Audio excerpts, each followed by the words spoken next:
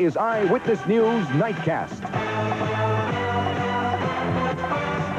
Now, with Western New York's #1 newscast, here with Mary McCombs is Irv Weinstein. Topping Eyewitness News Nightcast, a devastating blow from Mother Nature. The ferocious swirling winds of a tornado tore a Cheektowaga neighborhood apart. The twister touched down in an area roughly bordered by the Thruway, Walden Avenue, and Genesee Street, leaving behind terrified residents in a neighborhood that looked like a war zone. Roofs were torn from homes as frightened residents crouched in basements. Trees were uprooted. Cars were tossed around like toys. We have a series of reports on this disaster. We begin tonight with Carl Brown in the Live Eye at the Holiday Showcase restaurant located in Cheektowaga. Carl, what's the latest? Well, Mary and Irv, I'm sure you can see on this live picture, workers are on the roof of the Showcase restaurant, holiday restaurant in Cheektowaga. What's left of this restaurant, it really, to me, looks like a burned out shell. And I guess all that really can be said is it really is a miracle that no one lost their life or was seriously injured when this tornado hit. Now imagine, if you will, it's the middle of the afternoon in one of the busiest sections of suburban Buffalo, and this tornado just suddenly hits virtually out of nowhere. Well, as you can also imagine, there were some very brave people who had a very close brush with disaster. In these exclusive pictures, you can see this is what the twister looked like to a man taking home movies for Eyewitness News. As it gathered debris and headed towards Union Road, Al Cavanero had 25 people inside his Showcase restaurant. He and about 15 employees didn't have much time to get downstairs to the basement. When we first saw it come over the trees, it was like blowing leaves, and it wasn't too bad. When it got to putt-putt, it just tore up putt-putt. So at first, when we saw it, we just moved everybody away from the windows.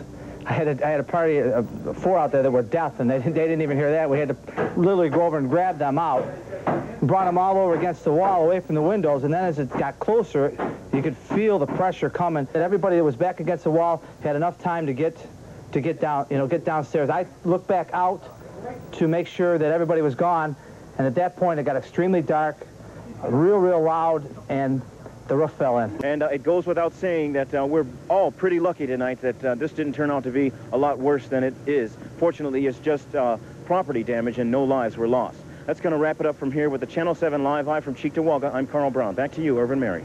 No question about it, Carl. We can all be very thankful. Thank you. Mary?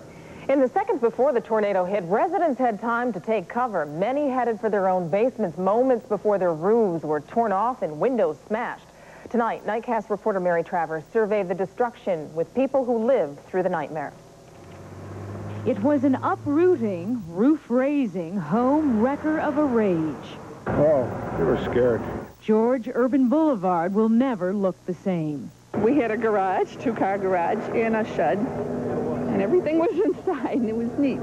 I lost my roof, the interior I don't know yet, the exterior, all the trees are down, and minor things that I'm not aware of at the moment. The neighbor behind me says he saw the funnel hit the garage, and then it bounced over our house, and it hit the house across the street from us. Many are lucky to be alive. We hear the winds, and our doors were slamming, and look out the window, and everything is flying. Trees and the garage next door flew up in the air.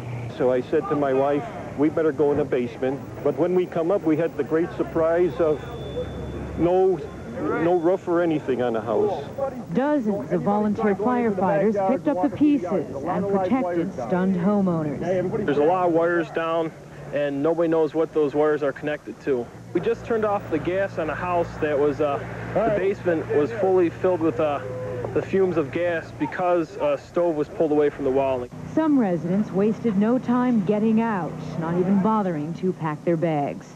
We'll go and stay in a motel until I can get in touch with my state farm agent. Our house, is exactly like this one, and their roof and these people, and it's, really, you think it can't happen to you. You see it all the time, but when it happens, when you actually see it happening, that's when it hits home.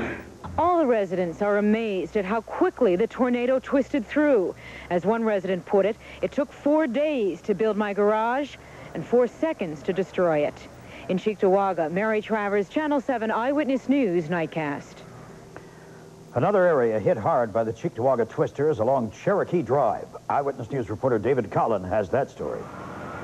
The residents along Cherokee Drive felt they were lucky because most of them were home when the big wind roared through, but none was hurt. it happened so suddenly, you know. We tried to close the windows, and we heard all this storm and noise and blowing, and the trees flying around, and siding hitting the house, and all of a sudden the windows blew out in the front of the house, and that was it. I watched the garage. Looked out the window to see the garage going.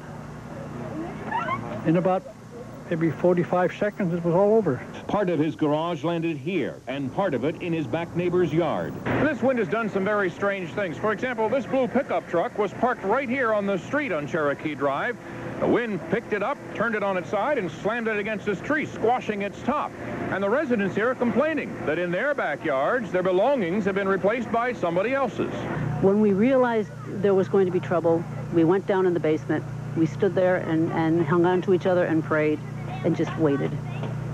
But we went down and right in the center of the basement, away from windows. What was it like down there? Scary.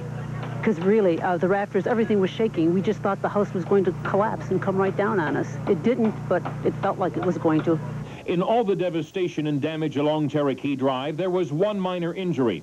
During the cleanup, a Cheektowaga Road Department worker suffered an apparent broken leg. Well, we were cutting this tree here. It was actually completely devastated, and we were cutting it.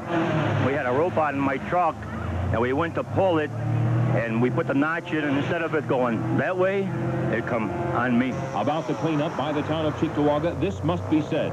The crews were on the job on Cherokee Drive within an hour of the roaring wind. David Collin, Channel 7 Eyewitness News, Nightcast. With all the damage to homes, many people were chased out fearing gas leaks and downed power line dangers. National Fuel Gas reports 3 crews are going house to house in the area checking for those leaks. So far, the only leak detected was at the Holiday Showcase restaurant. 800 residents lost power when the twister hit. Quick work by Niagara Mohawk crews restored power to 500 customers. Crews are still working on the remaining 300, and hundreds of residents are also without phone service tonight. 200 lines are reportedly down, and crews are working through the night on those too.